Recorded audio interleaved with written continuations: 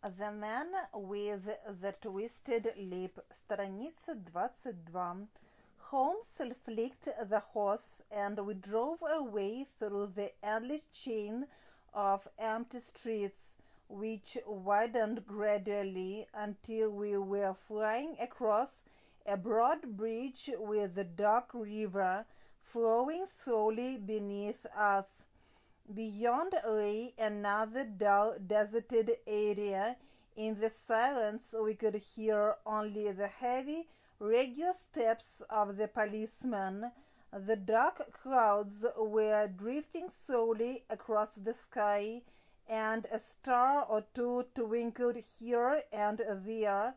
Holmes drove in silence, with his head dropped upon his breast, and the look of a man who is lost in thought. I sat beside him, curious to learn what this new quest might be. It seemed to occupy his mind so sorely, but I was afraid to interrupt him.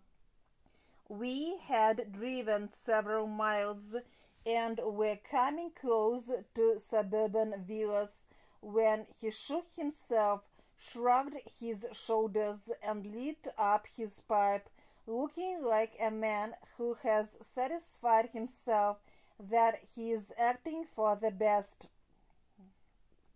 "You have a great gift of silence, Watson," said he. "It makes you a wonderful companion.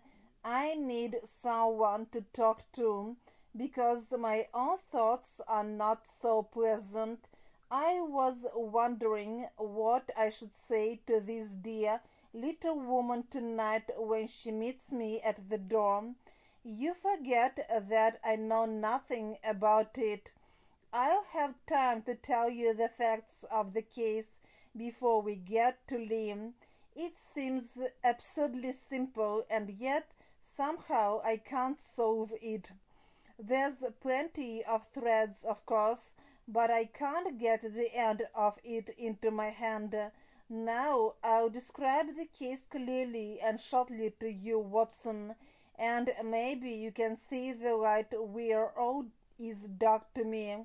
Tell me then." Some years ago, in May 1884, there came to Lee a gentleman whose name was Neville St. Clair, who seemed to have lots of, страница 24, to lay down a garden, разбивать сад, to stand to one's credit, иметься на текущем счету, money. He took a large villa, laid out a very nice garden, and lived generally in good style. Little by little he made friends in the neighborhood, and in 1887 he married the daughter of a local brewer, and now they have 2 children. He had no occupation, but was interested in several companies, and went into town as a rule in the morning, returning by the train at 5:14 from Cannon Street every night. Mr. St. Clair is now 37 years old, is a man of modest habits, a good husband, a very loving father, and a man who is popular with all who know him.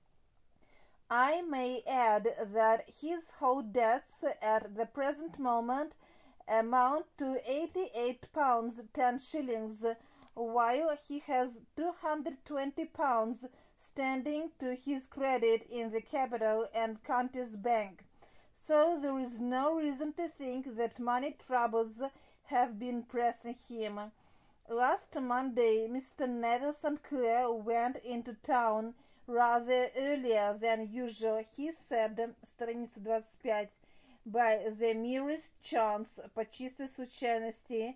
Have you fooled me so far? Вам пока что все ясно?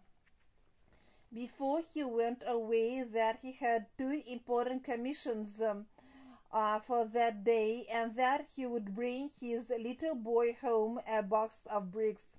Now, by the mere chance, his wife received a telegram the same Monday, very shortly after his departure, that a small parcel of considerable value, which she had been expecting, was waiting for her at the offices of the Aberdeen Shipping Company.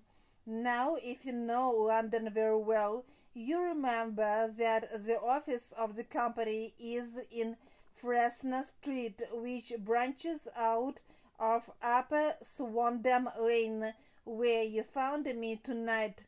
Mrs. St. Clair had her lunch, went to the city, did some shopping, came to the company's office, got her packet, and at exactly 4:35 she was walking through Swandam Lane on her way back to the station.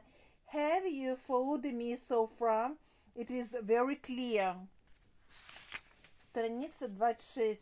To be struck cold, похолодеть от ужаса, feminine eye, женский взгляд. If you remember, Monday was a very hot day, and Mrs. St. Clair walked slowly, looking around as she hoped to see a cab, because she did not like the neighborhood where she was.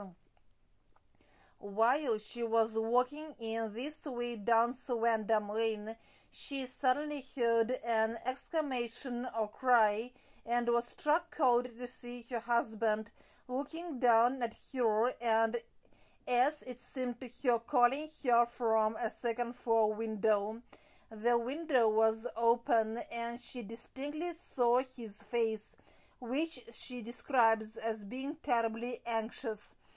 He waved his hands frantically to her, and then disappeared from the window so suddenly that it seemed to her that he had been plucked back by some irresistible force from behind.